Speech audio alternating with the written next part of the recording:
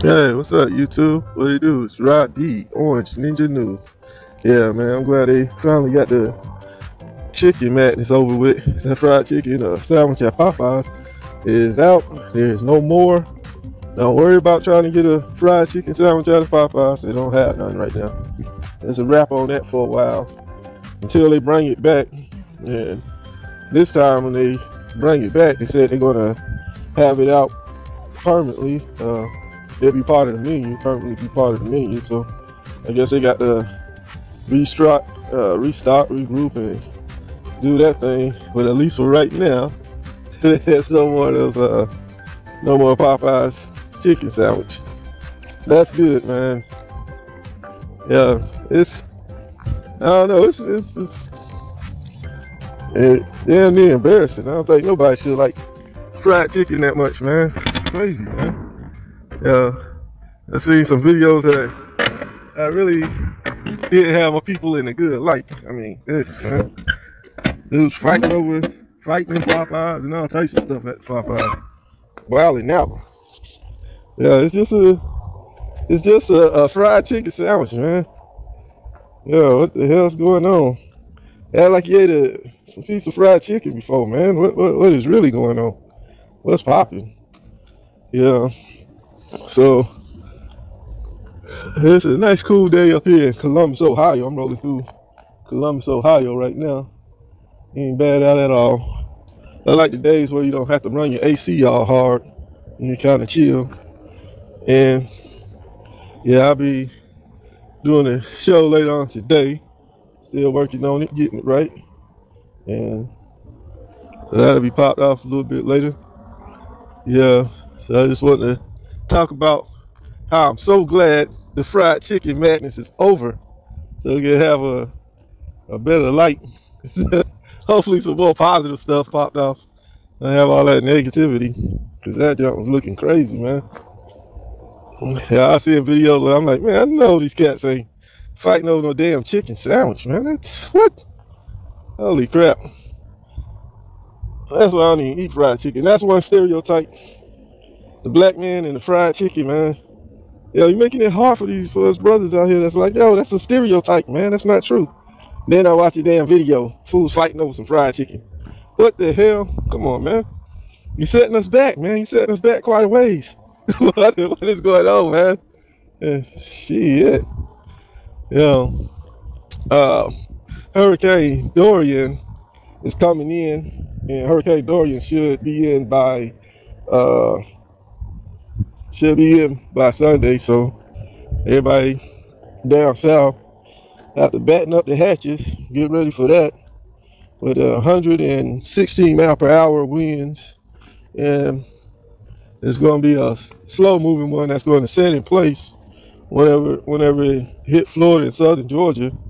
It's not going to be, they said it's not predicted to be going to drift off fastly. It's going to be one of those ones that we hate, one of those ones that just sit there for a while. And that's when the most damage is done right there. The ones that just sit in place for a while, once they get there, they sit there and do the most damn damage instead of the ones that just keep it moving. Man, so that's not going to be nice. Man, I be dreading hurricane season, man. Damn, that's some of the worst time, because you know it's coming. It's on the news that it's coming. The meteorologists just say it's coming, but ain't nothing you can do about it. If it's coming, it's coming, you know? The only thing you can do is leave town for a while till stuff blow over and then go back to town. But as far as anything else, yo, it's weather. Ain't nothing you can do about it. At least it's better than a tornado, because with a hurricane, at least we got some heads up. We know what's coming. We know which areas it's going to hit. With a tornado, man, those are unpredictable. They come out of nowhere, and then they can just like hit a few houses, devastate them, and then take off again. Just straight up unpredictable. You don't even know when, where, or what it's going to hit. Well, I think that the hurricanes, they do the most damage because they're way bigger than a tornado. Yeah. And that's the only way the tornado will be in competition with them, is that there'll be a lot more tornadoes. A hurricane, hurricane season, once a year, go ahead and start looking out for them. But with a tornado, that's just, like I say, unpredictable anytime. And yeah, but it's kind of messed up. But yo, it's like, yo, what you do? It's like if you're in the area that you know is going to get hit, at least you have a head start. You already know what's going on with the hurricane. So yeah, Hurricane Dorian is slowly walking his way in. I wish it was one of those ones that just pass over. Shit, I hate those ones that get there and just sit still for a while doing as much damage as it can. Those kind of suck, man. So everybody be looking out for Hurricane Dorian and be safe. I heard Gary Owens interview the other day when he was on the Burtcast podcast. He did a good interview, and he was talking about when he was in the Navy. I was like, yeah, I thought I heard something about him being in the Navy. Man, that's pretty cool, man. Yeah, I know that's a busy dude. We all some busy men out here, so he's working and stuff. So I don't know if I'll be able to interview him, but I definitely would like to, man. I'm gonna try to hit his people up, try to get an interview with him. But yeah, the reason why I think that would be likely because us Navy cats, man, we stick together. So I might be able to pull that one off, make that happen, man. So yeah, he was EMP, a military police, when he was in the Navy. That was pretty cool. Shoot, but he already back then he already was doing little comedy shows and stuff like that. So that cat ain't been in but a minute. He just did his little foe and got out because he already knew, hey man, I'll be making too much money off this comedy thing, man. I have to kind of keep it moving. He ain't have time to do more than that because his whole comedy career was blowing up. So he just kind of kept it moving from there. So that's pretty cool. Yeah, so Gary Owens was in the Navy also. Pretty cool, man. Yeah, I might have to might even do a show where I just talk about a lot of entertainers and cats that was in the military. There'd be people that you'd be surprised to know what branch and stuff like that. And you'd be like, oh man, I never know that. Yeah, so I think I might do that coming up. At some of the drop yards I be seeing some weird stuff sometimes. This one got like a little spooky old house in back of it. Right where they put the fence up. I guess that was a property line. And yeah, it looks crazy. Right beyond the fence is nothing but wilderness. And like a spooky old house. Like, oh man. I'll put some pictures up on here. Shucky. Looks crazy, man.